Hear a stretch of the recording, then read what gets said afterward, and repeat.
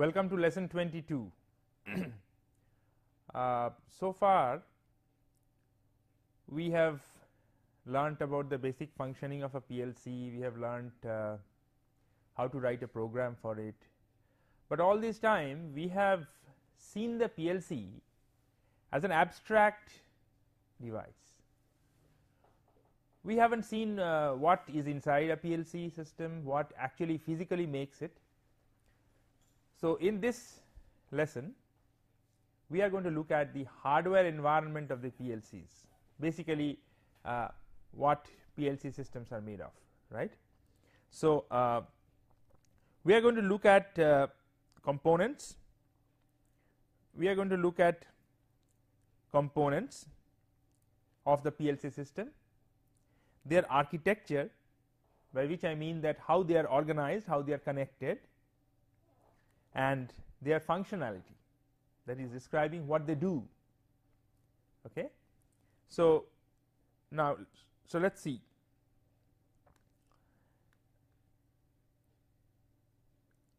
Before we begin, it is customary to see the instructional objectives. So, the instructional objectives are the following. First, after going through this lesson, one should be able to mention the distinguishing features of industrial automation computational tasks. A PLC basically is a computer.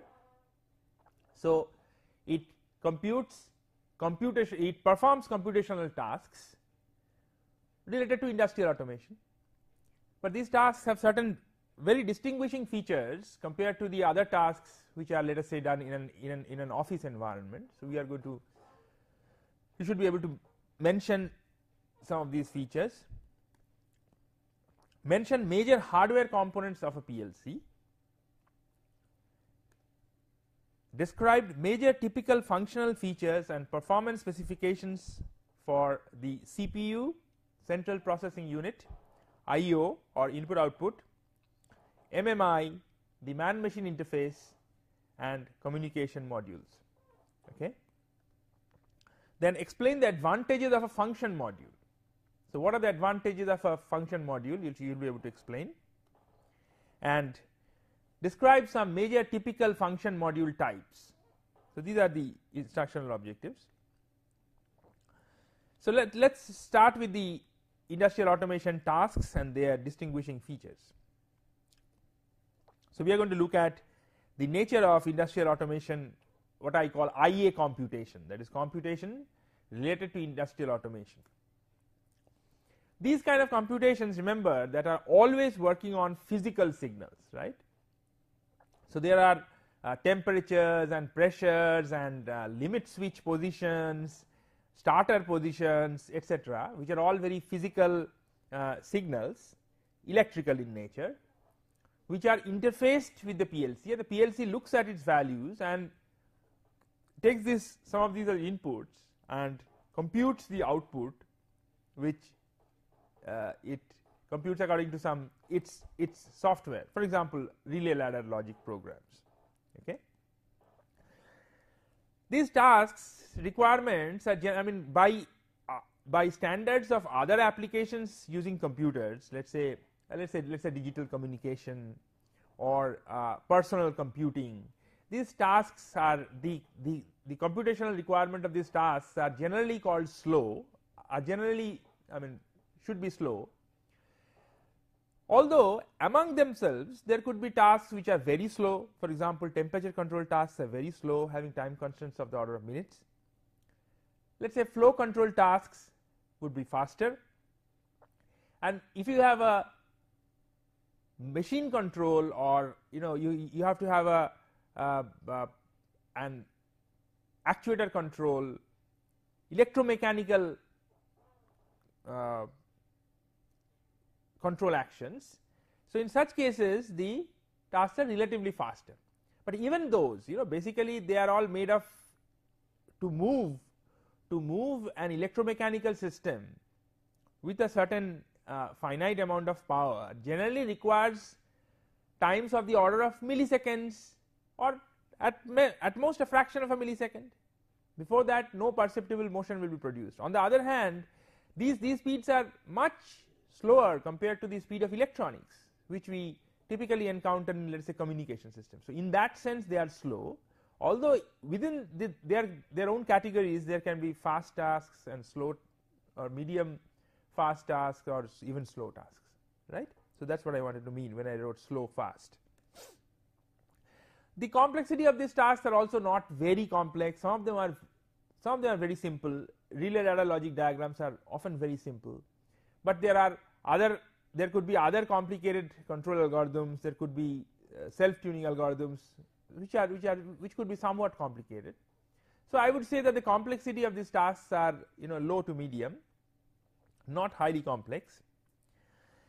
Interestingly, many of these tasks are repetitive.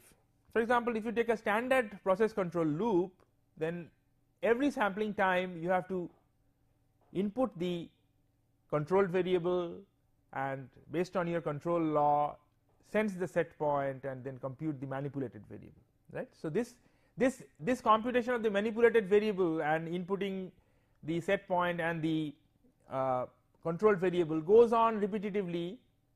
So these are generally repetitive tasks and they are real time. Any computational task is called real time when there is an explicit time boundary by which this task should be completed, and this fact is actually taken into the design of the computational system which is supposed to perform this task. For example, in a control loop, whatever computation you are having, that should be completed within a sampling time. So there is an associated deadline for completing these tasks once they are started. So you in other words, even if you have a very grand control algorithm which takes a lot of time and does not complete within a sampling time, is not at all suitable. Rather probably a less grand control scheme which will complete within the sampling time will be preferable, right. So in that sense they are real time, and for real time tasks one has to, because you have to also realize that within one PLC there will be several control loops working, either rungs, either they are discrete sequential control or they are analog controls, whatever it is, there are a number of control laws which have to be repetitively executed, right. So there is a requirement of determining that which should be run at what time, because some of them will have to be run, let us say, every 20 millisecond, some of them may have to be run every 500 milliseconds, some of them may have to be run every 2 minutes, right. So this is called scheduling. So there has to be a mechanism of scheduling tasks at the appropriate time so that computational resources are utilized and all the tasks are finished before their deadlines, okay.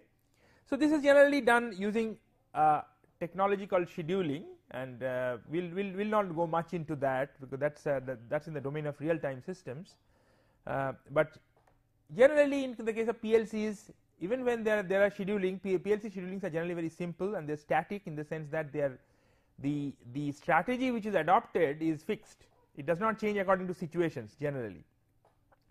Similarly, they have very rudimentary kind of operating systems, much less generally much less sophisticated than standard other operating systems like Unix. Apart from that, but one thing is very interesting, that when you have a PLC, I mean these computational tasks are very mission critical in nature, in the sense that we do not want to have any kind of errors in them, so they should have very good reliability and they should always ensure worst case performance specifications. We cannot check average case performance specifications, like for example if you have Ethernet, then we know that Ethernet worst case performance is generally goes down significantly compared to its average case performance. So but here, whatever technology we are using, we should generally always use worst case performance as the performance guarantee, because the consequences of a task failure could be very great, right. Lastly, often it happens that this computational tasks have to be performed at very harsh physical environments, having a lot of dust, heat, moisture, vibrations and such things. So the hardware has to be such that it is not affected by these. One has to devise proper ceilings, one has to devise proper cooling mechanisms. These are also very important in the case of industrial automation computer systems to ensure that the tasks are performed reliably and as expected. So having said that, let us look at what makes a PLC. So as I have said that a PLC is basically a microprocessor based system. So as we know that a microprocessor based system will have the major components are number 1 CPU, number 2 memory, number 3 input output, number 4 power, and number 5 the buses, right. So here also you will find basically the same things. So here you have the CPU, this is the CPU, and here is the memory. As we will see, memory can be of various types, and you will find you can easily make out that the PLC applications are very rich in I/O, because their basic job is to interact with the physical world, right. So you have various kinds of I/O. For example, you have analog I/O, you have digital I/O, you have remote or sometimes called distributed I/O, you also have network communication, much of it is again I/O. So you have various kinds of I/O. You have man machine interface, which is also a kind of I/O, input output. Then you have a programmer, by which you can develop a program, let us say an RLL program, and you can load it into the PLC memory. That is also a kind of I/O.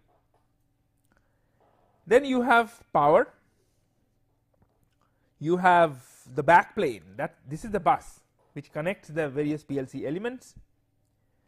Sometimes you must be knowing that sometimes you have other processors which assist the main processor. So you could have a this is not common, this is wrong. What I meant to write is a communication processor, right. So please correct this, by which I wanted to mean that this is a communication processor, because it has to, a PLC has to sometimes communicate with special purpose devices. So that job is often given to a separate processor. Similarly, it could have separate input output processor, it could even have a network processor. In fact, a communication processor, part of the job is to do communication, maybe on the network environment also. Sometimes you have separate, these are actually I/O which are intelligent in the sense that they have their own computing capabilities. So one needs to, so the main CPU needs to talk to it. So therefore this is also a kind of I/O. So you see that a PLC is basically a microprocessor based system with a lot of I/O, and we are going to see what these different types of I/Os are.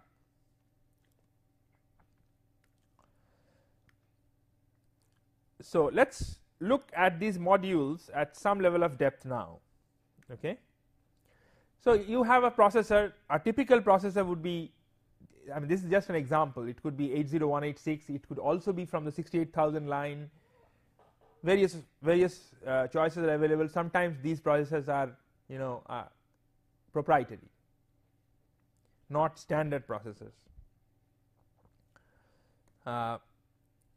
Along with the standard processor, as I said, you could have coprocessors for specific purposes like I/O, like handling the programming input, etc., or managing the network. You obviously have RAM. RAM is required for running it. Sometimes you have dual ported RAM. Dual ported RAM is RAM in which simultaneously it has 2 ports. So, it can be simultaneously written into and read from. Okay. This is important, especially when you want to read data from devices which are working without really stopping the device operation. You want to read data or you want to write data. So, you can on the fly parameterize, dump some new parameters for a PLC while the PLC is working. So, the PLC continuously uses its memory, but in between when during those brief instance when it is not using the memory, if you have a dual ported RAM, then using another processor you could write the same memory and download your parameter values in the meantime into the memory, which the PLC will use as it gets them. Okay. So, this kind of reading and writing on the fly by another processor is possible if you have dual ported RAM. You have EEPROM or E2PROM. These are typically read only memories, and they are used for storing the PLC programs. You have programmer ports which are used for downloading programs. You have network ports. You have backup battery. This is very important, because by any chance if you have power failure, you don't want, number one, your process state to be lost, number two, you don't want to lose your parameters. So, there is a backup battery always which will back up part of the RAM, and you obviously need the power supply, which could be internal within the processor module, or it could be external as a separate power supply module which will connect to the processor module. It could be either way. So, let us look at a typical PLC system, a picture which will clarify the things. So, here is a typical PLC system.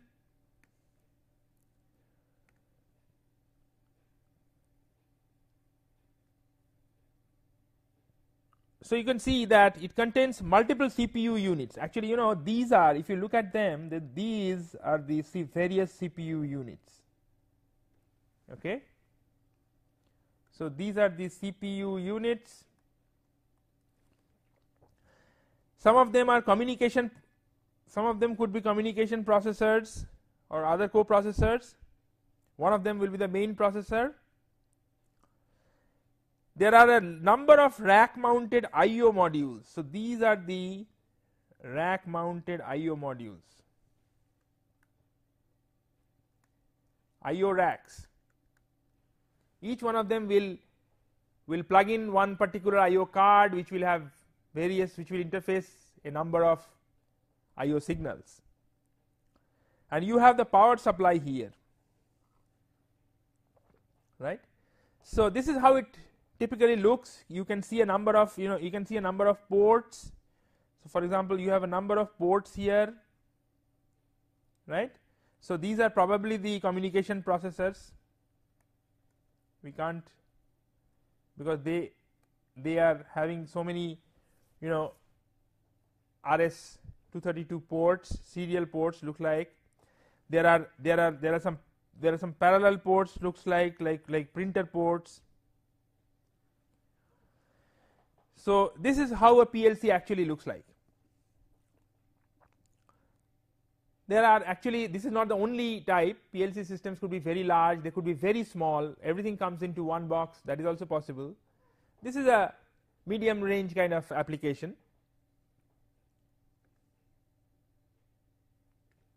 So, having looked at that, let us see how these various things are schematically connected. We just saw a diagram. So, you see that this is the scheme in which these various processors and the modules are connected. They are all connected by a bus. This is, and obviously, as you have seen that various IO modules are mounted in racks. So, there will be a ribbon cable like thing. There will be a flat cable which will act as this bus. It will connect the various modules. And sometimes these modules may not be situated at on the same row. Sometimes they will be connected one after the other. Sometimes they may be connected in a cabinet which is a little distance away. So, this bus really has to extend sometimes using cables also. So, you have central processor, various kinds of co-processors, I/O processor. Nowadays we are having the age of embedded processors. So some of these processors use even DSPs. So there could be numeric co-processors or I/O processors. Generally, there are communication processors for specific communication to kinds of devices like operator stations or for communication on the network. There are various kinds of I/O modules. Some of them have processors on them, so they are called intelligent I/O. Some of them are ordinary I/O, which just takes signals and feeds it to the central processor. Plus, there are obviously memories. So this is the basic hardware architecture, which is very common for microprocessor-based system. They are generally organized around a bus.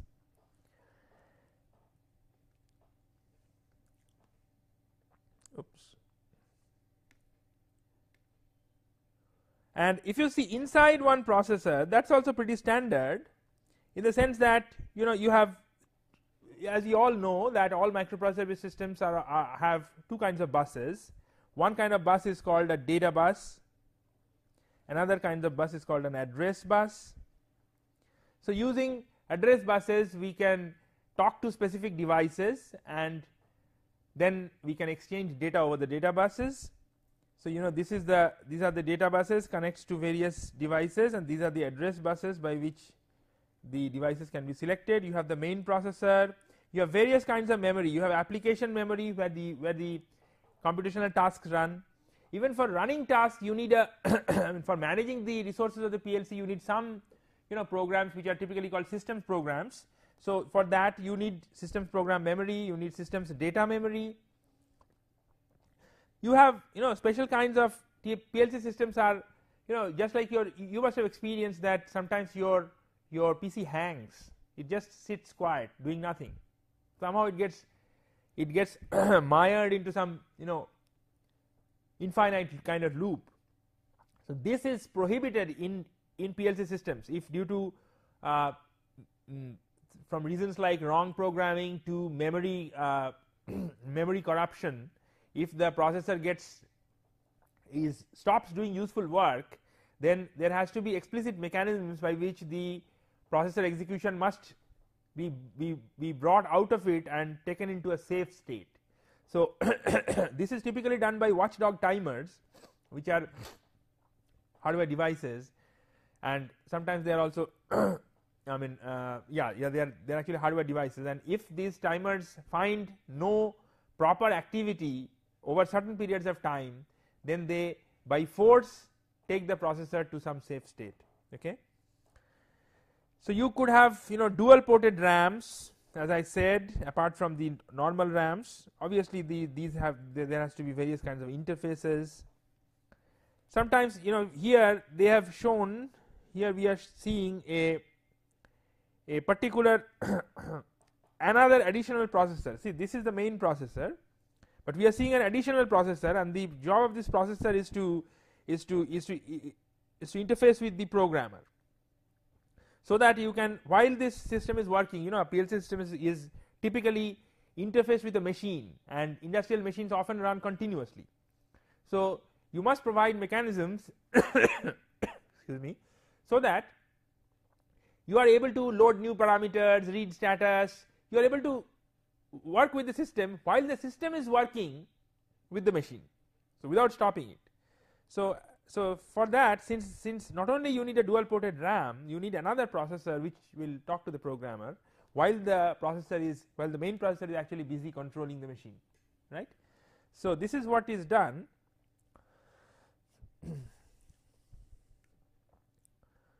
So typically these processor modules, though this is mainly a discussion on hardware, we would like to mention that typically these processor modules come with some pre-programmed software, minimal pre-programmed software. More than that, one has to develop, or one has to take from additional libraries. So you have standard things that some standard things are supported, like for example basic counting timing functions, some software up down counters, quite a few of them actually, from 0 to 999 typical value, and several timers which can time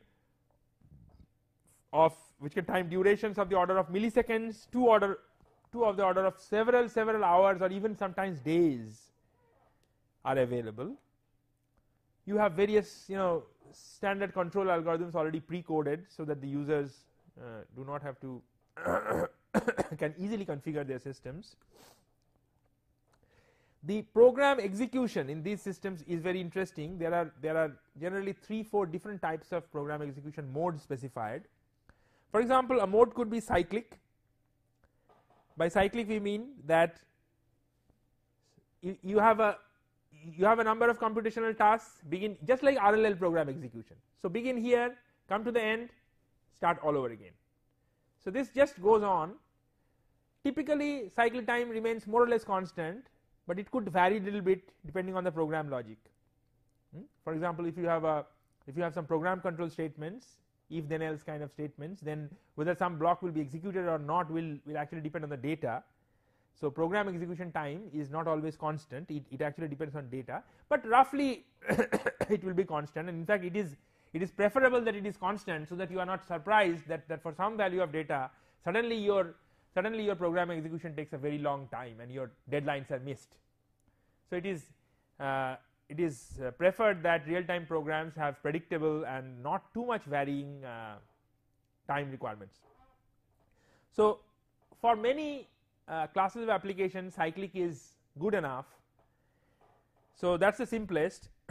Apart from that, you could have time controlled executions, where certain operations will start after certain times, either absolute times or relative times, that is start the pump after 30 seconds of opening the valve. This kind of controls can be executed. So exactly 30 seconds after, so this execution is timer controlled or time controlled, or it could be interrupt driven. There are some tasks which can suddenly occur, like failures kind of tasks, which once they occur they are not taken into the consideration of the regular computing flow, but once they occur they are required to have very high probability, very high priority, I'm sorry, and therefore they have to immediately get the attention of the processor. So such tasks are sometimes coded in the interrupt driven execution mode. So whatever the processor was doing, it will be interrupted, and this requirement will be catered to. So but all said and done, for a given, typically one must understand that typically a PLC has much less computational capability compared to a PC, although it is generally much more expensive. Or that is, if you take PLCs and PCs of the same kind of price, then you would find that the PLC is much less computationally capable compared to a normal PC which sells in the market, both in terms of memory and in terms of computing speeds. That's because price of things get actually decided by the sales volume, plus the PLC has certain other features. They're actually very rugged, and they're different kind of packaging. So all these things make this, and the third reason is that a PLC is not a is not a general purpose computer. So no one is going to download nice files from the internet and store it there, and then your emails keep piling up. Such things do not happen. So therefore memory requirements are generally well understood and much less than what is required. So therefore one keeps things only which is required, because one wants to make things reliable, and putting too many things into a machine makes it unreliable, right? So but one has to understand that these are, although they are much like PCs, in fact there are in the market the competitors of PLCs are actually called industrial PCs, which are really PCs, run on run on similar operating systems, Windows or some versions of it, but they have generally much lower computational capabilities. So we have then we look at input modules. Input modules basically convert process level signals to processor levels. So what do we mean by process level signals? Process level signals are signals which actually exist on the field. For example, they could be 24 volt DC signals or 230 volt AC signals, or even sometimes contacts, sometimes some RTD, platinum RTD, or could be a 4 to 20 milliampere current loop, the signals which actually come out of sensors, right, sensors and actuators are devices. So these, a PLC is an electronic device, it is actually a digital electronic device. So it as such cannot take in that kind of electrical signal, so it must convert them to processor level signals which are digital, typically 5 volt or maybe 2.5 volt, whatever. So that job is actually done by the input modules. So their job is to basically translate process level signals to processor level signals, also convert them from analog to digital sometimes, if they are not always digital. So the jobs are mainly, another important thing is to provide isolation, because the electronics, if you expose digital electronics board to 115 volt or 230 volt AC directly, chances are that it will get damaged. So you have to provide electrical or galvanic isolation using optocouplers. So input modules very often provide that. They provide fault indication. Suppose some wire has broken, often they provide fault indication. This is apart from converting process level signals to processor level signals. They are generally of two types.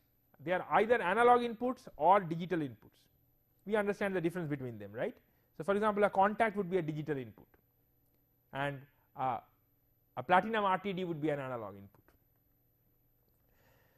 So obviously we need, for the analog input modules, we need to have analog to digital conversion, typically 12 bits accuracy, multi-channel sometimes.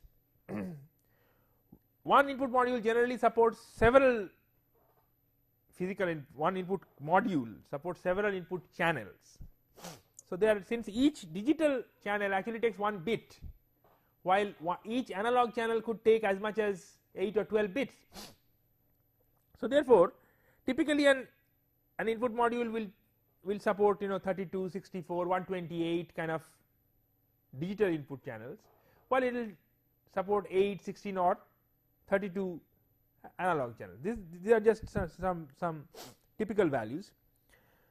Similarly, sometimes it takes special inputs, like you can directly connect thermocouples, you can directly connect RTDs. So inputs can be in the form of voltage, current, resistance, etc. Sometimes it can be in the form of pulses. For example, a shaft angle encoder can be sometimes connected. So this is the nature of input modules.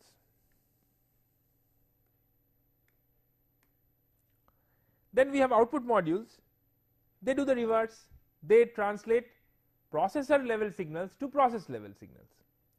They are output devices, and these process level signals then go to things like motors, solenoid lamps, valves. They have to actually do work, right? So they have to be converted in form. Generally they have to make, sometimes mostly they have to be made analog, or sometimes even on off kind of signals, but they have to be increased in power because they are supposed to do work, right? So they also provide isolation, and for analogs it has to provide the voltage and current drive. So typically a unit that will provide that will be let's say a servo amplifier. So such amplifiers will be put on output modules. For digital output modules, sometimes they will require high power. You will just give a pulse, and you will require that during the duration of the pulse there will be high current will be switched. So that such a thing will be done by the output module. So it is typically, let us say, using TRIAC or maybe an IGBT. Today one would like to probably use an IGBT. And there could also be potential free relay contacts. That is, sometimes we can do, suppose we want to switch a voltage or current, because it's digital, so it has to be on off kind of thing. So you could actually do it in two ways. One way is to use a device, electronic device, which will interrupt. Another is to do a mechanical interrupter. Now since these currents can be sometimes very large, so therefore you directly from the output module you don't interrupt a large load current. You actually use a relay which activates a contactor. So, the contactor is actually a heavy device, heavy contacts, you might have seen them, and they provide contacts, and if you drive those, if you drive a signal into it, then some relay will make the contactor work. So, using a low power signal you can interrupt a high current using a contactor and relay. So, such outputs can be driven from digital output modules.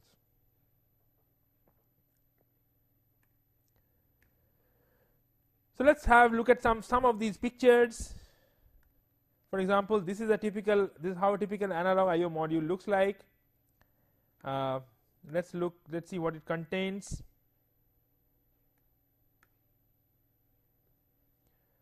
So,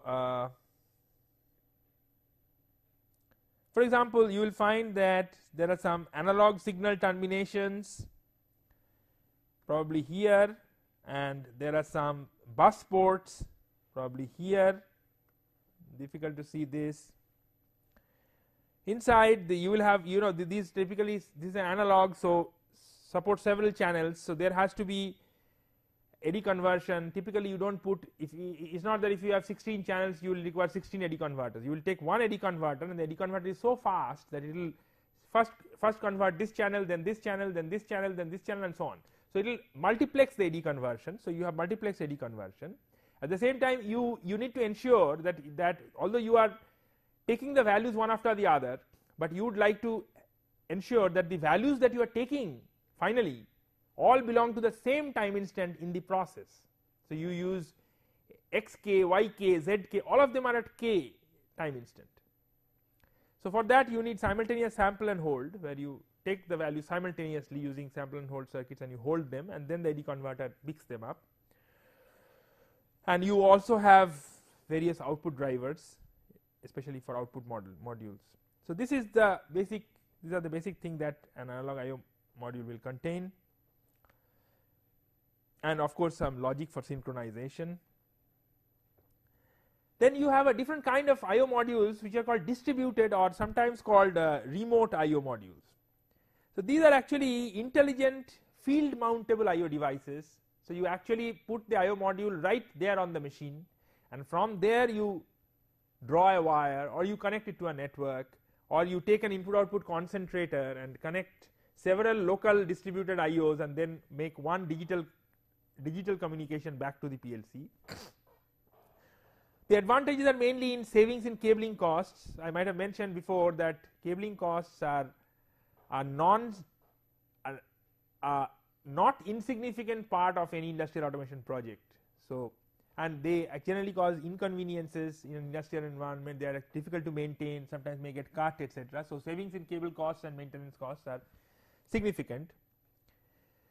Then they are sometimes, I mean, especially when they are on the network, they are actually programmable from a parameterizable from a processor or a programmer. They have, because they generally communicate with the processor over, first of all they communicate with the processor infrequently, because they are actually intelligent themselves and they can do much of their work. Secondly, they often communicate with using digital communication protocols which are much more reliable. So, you have much improved data integrity, your cost of cable, etc. comes down. So, typically used for applications like very close positioning with analog digital encoders, which requires frequent sampling, frequent slow output generation, very difficult to do it with the central processor because it will get loaded. High speed counters, which needs to count high speed events like fast moving shafts, angle pulses. Some specific loop controllers, temperature control loop, etc., where you just need to download the set point from the central processor, and the basic loop works on the distributed IO module. So, this main processor is not bothered with that. So, that is a distributed IO, generally getting more and more popular now these days. Then you have some other kinds of modules called function modules. These are not, sometimes they could also be mounted on the machine and make part of a distributed IO, but otherwise they may be situated on the PLC rack itself, but still they are actually independent modules that can execute tasks independently. So, basically reducing the central processor load. so that it needs to talk to it less often for precision and high speed tasks, and they often have their own logic, their own pre-coded control laws, they have their own optimizing abilities. It might tune its own, you just have to give it a command that you tune yourself. So it has its own code, it will actually tune a control loop.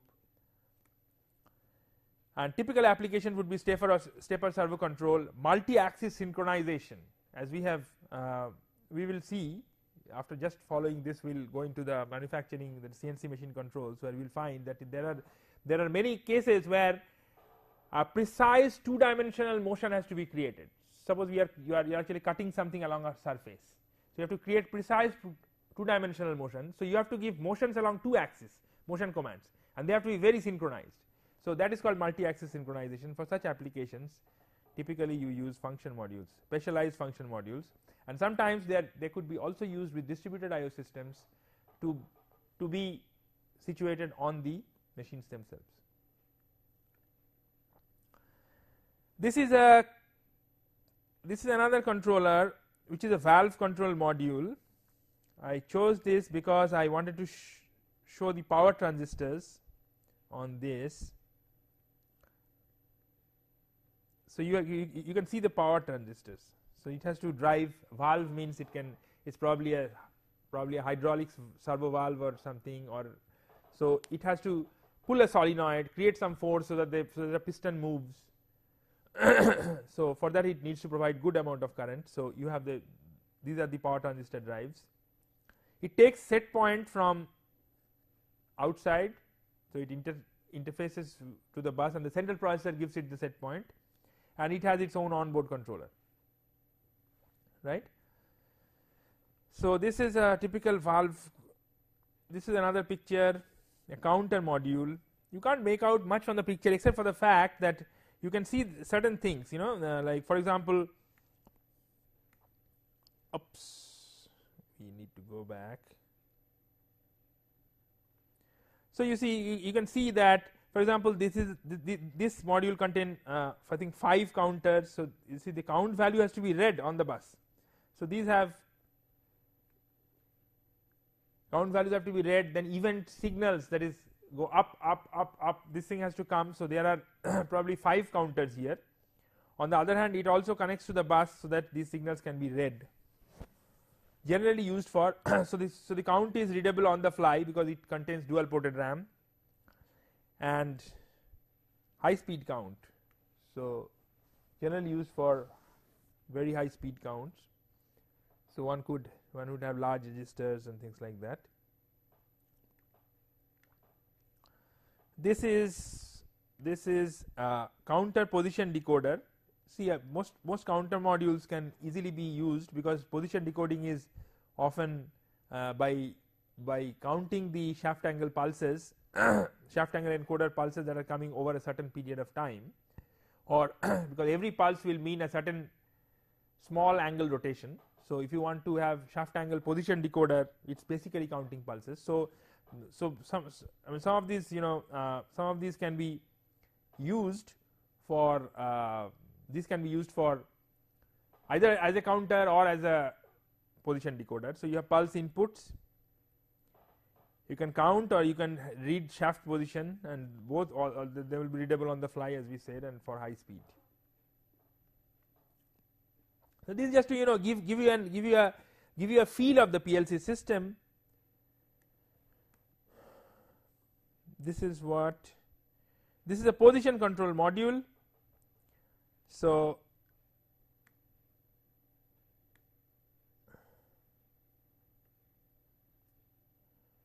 again, position control module, onboard dedicated high speed CPU. Position control generally requires very fast computation. So you have dedicated high speed CPU. By high speed CPU means you have CPU with higher capabilities. You used higher order processors. When you have low speed controllers, you use generally you use things like microcontrollers to realize them. Well, here you could use higher end processor like maybe 68000 and motor drive. So on the motor, so it gives there is a drive, there will be a power electronic drive which will be given a set point, and that polyelectronic drive will realize that set point. On the other hand, it will take its own set point, it will take from the central processor. It has digital I/O depending on what is the final motor.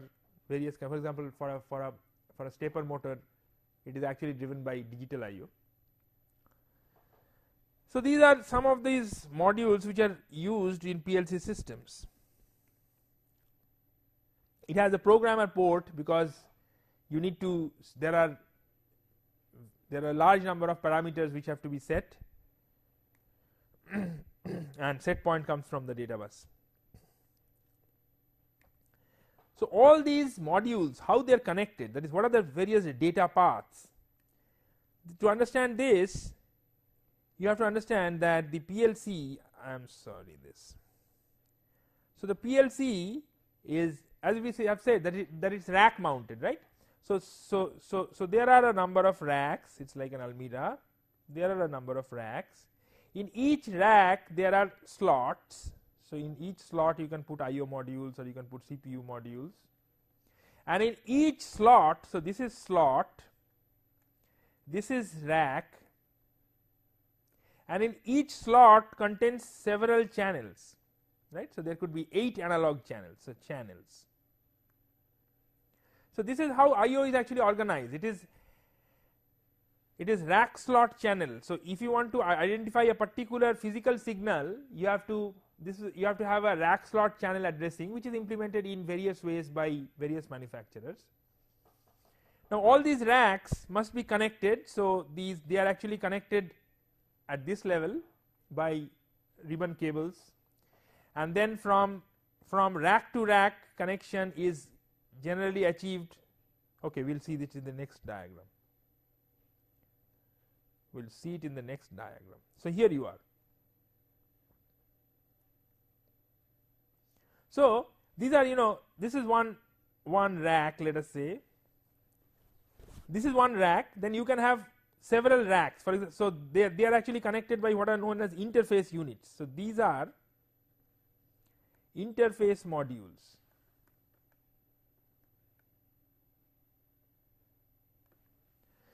Similarly, so you can expand your number of modules. Sometimes you can put, as I was telling, that you can put your modules in a different Almira, which is different cabinet. When I say Almira, actually it's a cabinet. So for that you need to have a special interface unit. So typically an interface unit can be, say, typically such distance. For reliable data transmission, such distance requirements are there at a certain rate. So you can go up to something like 100 meters, which is a lot. And sometimes you can have remote interfacing. That is, actually you may be having your CPU in some that is your basic PLC system in some control room, while you have these various interface units in the various shop floors, which could be even half a kilometer away and things like that. So for such cases you need special interface units which are called remote interface units. So this is the way that all these elements are actually connected with each other and buses are extended.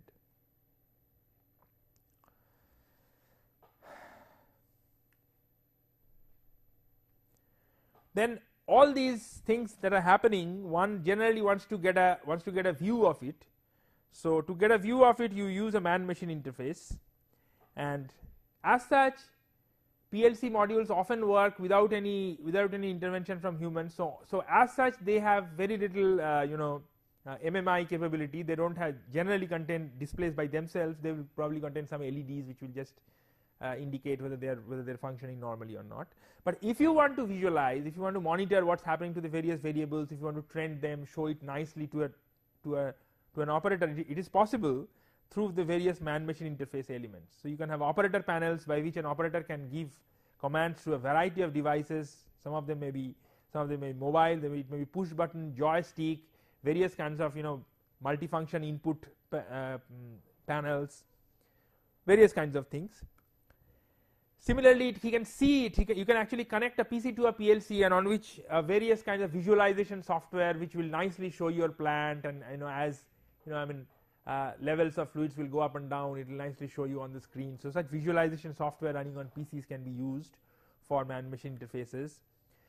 Sometimes, especially for power applications, you have remote terminal units. That is, basically the system is working in, let us say, unmanned stations, and from kilometers away you want to get a view of what's happening. Let us say which of the transmission lines are on, which are off. So such a system is called a supervisory control and data acquisition system, often called SCADA. And so SCADA systems with RTUs gives operators a visualization of what is happening quite far away in unmanned places. They are also MMI. They also have MMI purpose. Sometimes you have panel PCs. They are special types of PCs with touch screens, so that the operator need not type. He can just for basically convenience, because an operator has to concentrate on the process and should not be bogged down with it should be as easy for him to give commands as possible. So people use devices like touch screens in such environments.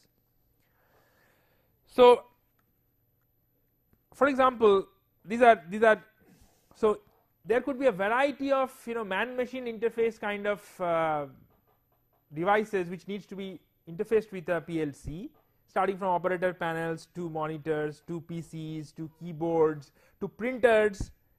So all these it is possible to interface.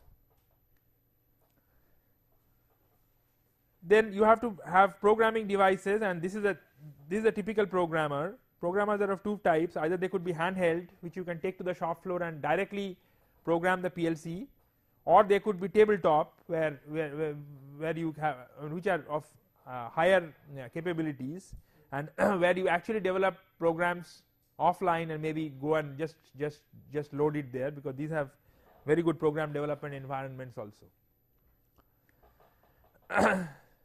Finally, another very important thing is communication. So there are various types of communications available, as we have already told. For example, point to point, where you run direct wires from an input or output module to the actual device. There could be bus communication is actually internal to the modules, or you could be network communications, where network or remote. These we have already explained. Communication technology could be communication medium can be various. For example, it can be radio, it can be coaxial channels, it can be fiber optic cables.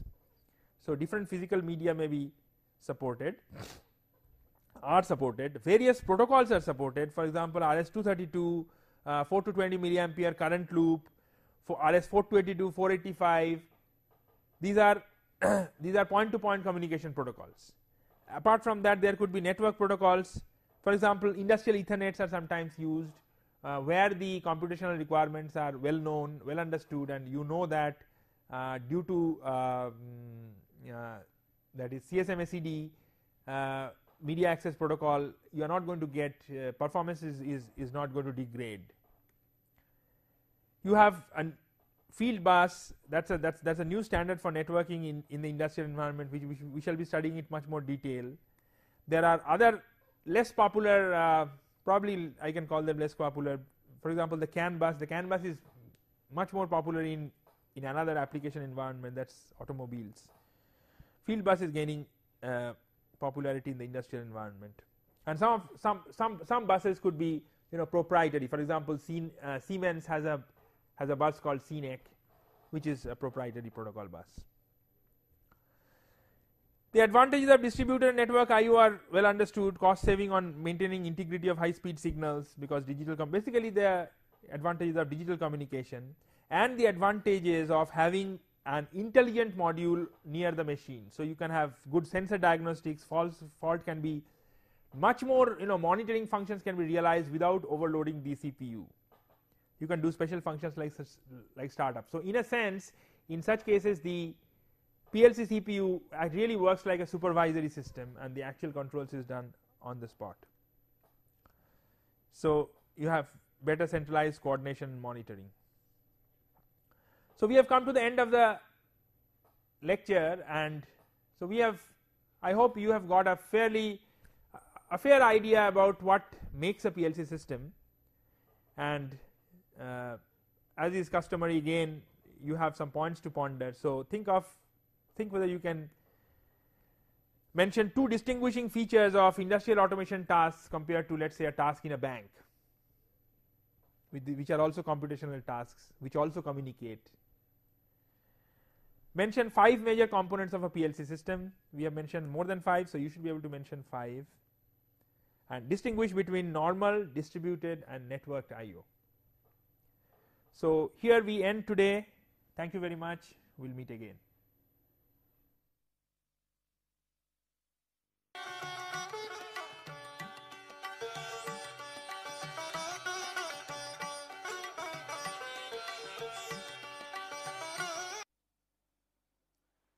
So welcome to lesson 23 of the course on industrial automation and control. Today we will be talking about CNC machines, that is computer numerically controlled machines. So as usual, let's look at the instructional objectives of this lesson. So after learning the lesson, the student should be able to describe the main features of a CNC machine, what makes it, describe its main advantages, why we should spend money to buy these machines, they are very expensive, explain the main features of part programming. Because these machines are automated, they can be programmed, so the programs are called part programs. So we will see some basic features of part programming, and finally the drives. The CNC machines create motions, all machines create motions, especially which are used for manufacturing. So naturally they involve drives, the technology which generates the power and the control for creating precise motion against heavy loads. So we will see these drives, and we will see the requirements on the CNC drives, so that later on when we study the drive technology, we can refer to that, and will see how these drives are actually realized using electrical machines, power electronics and controls. On the other hand, the workpiece is rotating generally at very high speed. It is rotating. At the same time, it can come down to actually drill a hole. So the workpiece in this case is capable of, it has a high speed rotation, and it can also move along one axis, whether the tool can move along one axis and while rotating, and the job can move have rectilinear motion, have motion, a two-dimensional motion, right?